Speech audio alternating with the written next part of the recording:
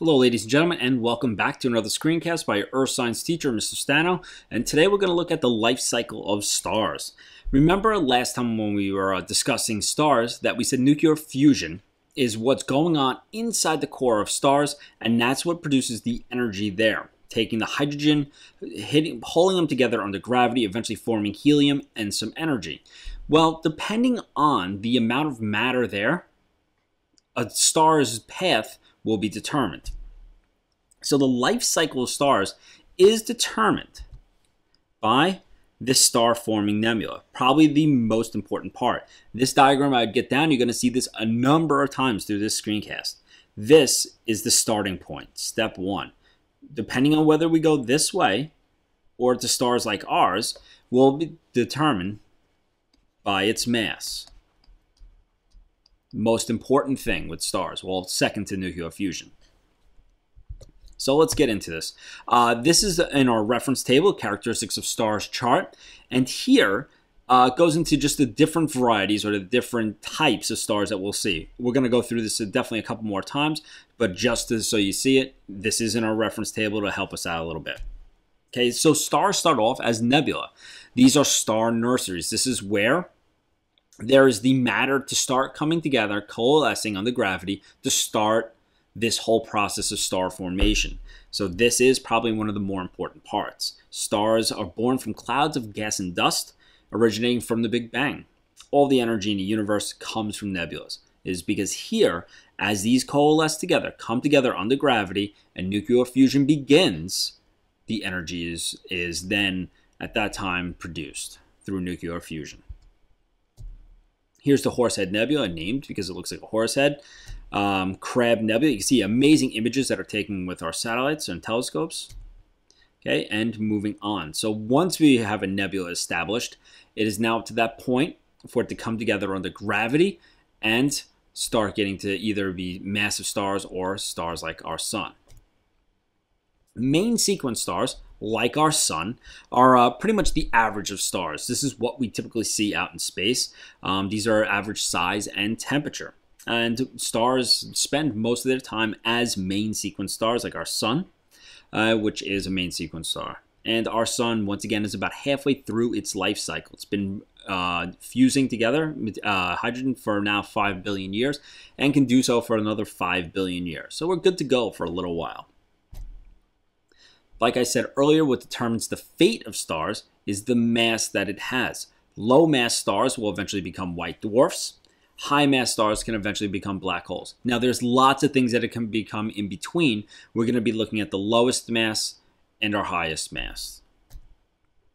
So our sun is a relatively low mass star. It's a main sequence star, and eventually it's going to run out of hydrogen. When that happens, the temperature is going to drop a little bit. The core of the sun will expand, counterintuitive to what we think. At that point, it will become a red giant. It's going to get even bigger. And when it does that, it's going to get bigger and bigger. And then those 3 planets that are in its innermost orbits are going to get engulfed. Mercury, Venus, and possibly Earth. Probably getting up to about Earth. Some say a little bit smaller, some say a little bit bigger. But that's how big it's going to get. It's just going to get bigger and bigger and bigger, engulfing all those planets in their orbits. So at that point, we were the star-forming nebula, stage 1. Then we get to the sun-like star in stage 2. And now in between here, we have a protostar. It's like not there yet at a star. Eventually going into our red giant phase. This is where it expands. After that, what's going to happen is after it's done fusing that helium, it's going to eject this planetary nebula from it. And at that point, it will become a white dwarf. Then what we'll have is some of this gas and dust left over, which may go into forming another star. But then this is the fate. This is where our sun will end.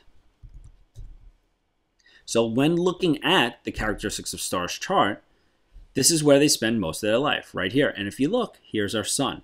Notice the surface temperature on the bottom. Extremely important to realize with the surface temperature. It starts low over here, and it moves to a high temperature, counter to what we typically see. But here's our sun. Okay, so that's about 5,800 degrees Kelvin, or Kelvin, sorry. luminosity about 1. Luminosity we'll go more into, but when you compare the sun to itself, it's a ratio of 1. And it also shows here that it's a relatively average star. This is where it starts, right here. Then what it's going to happen, notice it jumps up into that red giant phase. And look, when we look down, we can see red right here. And it also gets cooler. And then what eventually happens is it going to sink all the way down to a white dwarf and then cool off over time. So this green line would have just passed here. So we have 1, 2, 3, and then often goes down and dies into existence. We can map out the life cycle of stars using the characteristics of stars chart. And this is just going to show again that that size of that red giant, our sun, will expand after it has run out of burning hydrogen. And this is then eventually what's going to happen is become a white dwarf. That's our sequence for our star, for our sun. And you can just see here the relative sizes. Here's the sun, the Earth, right? Makes sense. We know the sun's a lot bigger, but a white dwarf star you can see extremely small. So our sun will eventually become that white dwarf, very small, only about the size of planet Earth, so not much, but they are extremely dim. They have a low luminosity, and they represent the last stage of the sun. And that's pretty much it as far as what's going to happen with our sun. And at that point, it's just an extremely hot ball of matter at that point, and it'll cool down, eventually going white, getting dimmer and dimmer as time goes on, as all that energy radiates off. There's no fusion during the white dwarf. These are just white dwarf stars that are all circled right here. You can see they don't shine very bright. Now we can go to the other route towards a massive star. Notice that the massive stars start here as nebula also. And as they go through, they're just bigger. Notice this lighter color right here, this whitish blue. There's a lot of energy that's being produced that we can see. Then there's red giant phase.